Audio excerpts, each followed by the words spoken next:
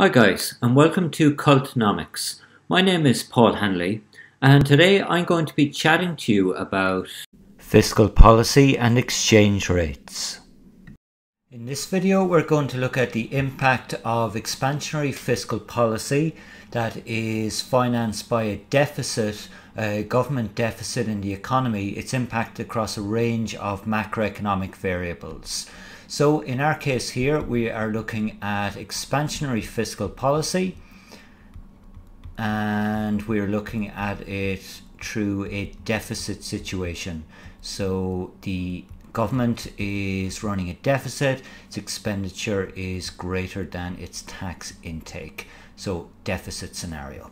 Now in this case here, we start off with a Keynesian cross model, and for the Keynesian cross what we have is expenditure here in the economy, and this is made up of C plus I plus G plus net export, so all the expenditure in the economy. And this is related to a 45-degree line, which relates symmetry between expenditure and national income in the economy. The equilibrium point then between expenditure in the economy and national income is represented by A here on the Keynesian cross, and this gives us a spending level, let's call that E0, and it also gives us a national income level, let's say Y0 down here. Now, due to the deficit financing the expansionary fiscal policy, what we have here is the expenditure line in the Keynesian cross will increase, it will raise up, and we can indicate that with our arrows here. And when it raises up, what happens is it stimulates extra spending in the economy and extra income. So this is a multiplier effect whereby the initial spend, which is represented by the distance between the two lines, are increased in the economy via the Keynesian multiplier effect, and the impact on national income is a higher level up here at point B, which shows us E1, the impact of the expansionary policy fueled by the deficit, and it also shows us the increase in national income, which we'll call Y1 over here.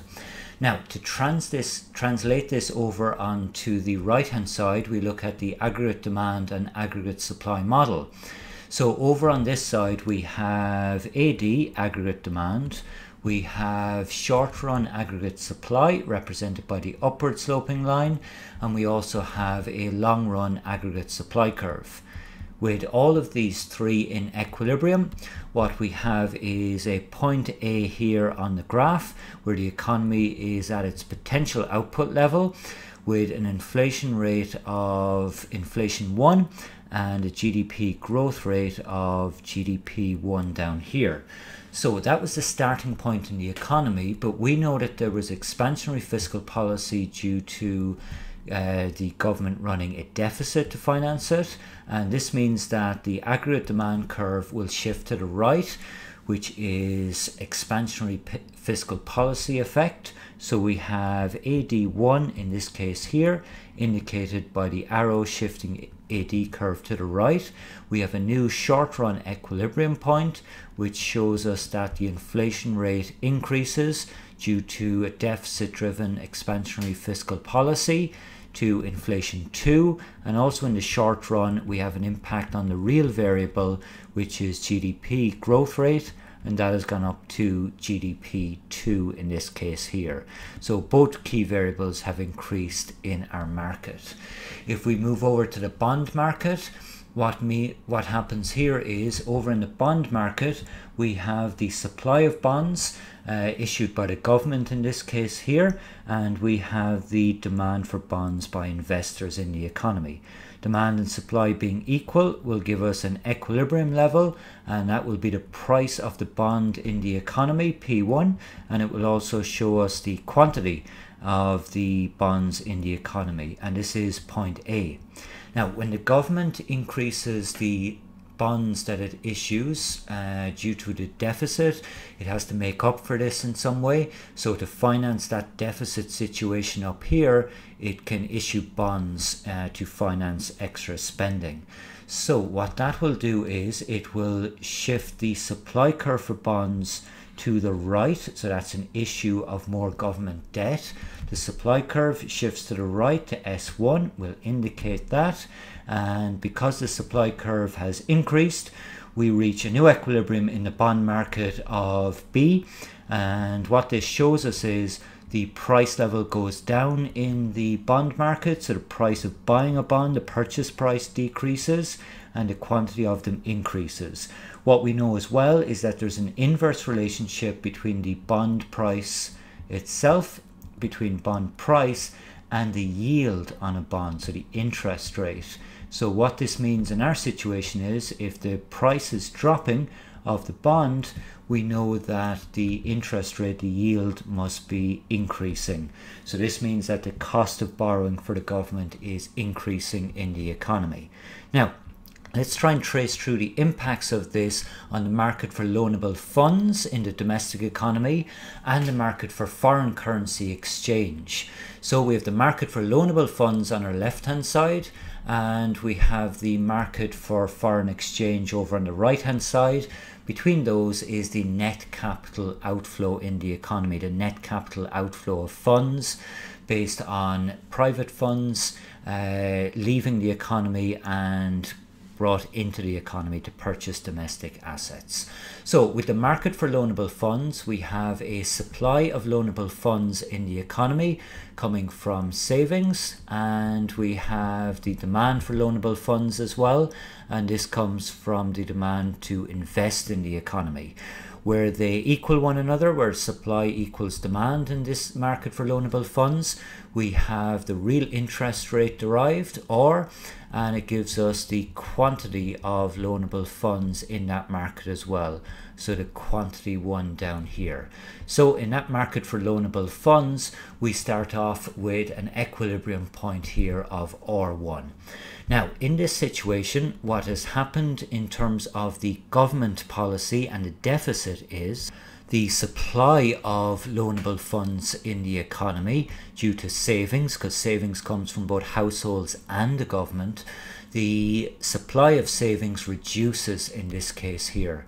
So because of the deficit, the government is not taking in as much tax as it's spending. This reduces national saving in the economy, and what it causes is savings to reduce. So we go from S back to S1 here, and the equilibrium goes from A to point B. Now, the impact on the economy of less saving is that the real interest rate, the real cost of borrowing money, increases. So in our case, it increases from R1 up to R2. When that increases in the economy from R1 up to R2 up here, what it impacts on is the net capital outflows from the economy. Now, when the interest rate goes up, so we'll start off here with our R1 first, which we can trace through to our net capital outflow market. So we start off with R1, and at R1 we had a net capital outflow down here of net capital outflow 1. Because the interest rate has increased in the economy, this means that there is less incentive for money to leave the economy and for investors to invest outside of that economy. Therefore, when the real interest rate rises up to R2, what we see is a reduction in net capital outflow. So when interest rates go up, domestic investors keep more money in the home economy and foreign investors invest more in the home economy. Now in this case here, the net capital outflows has reduced to point B, which means that we can indicate that on our graph at net capital outflow 2 here, which has reduced in the economy. Now that has a direct effect over on the right hand side, and the direct effect of that is on the foreign currency exchange market over here. So in the foreign currency exchange market, we have the demand for foreign currency over here. And this demand is coming from the demand for net exports. So we put this in here as net exports.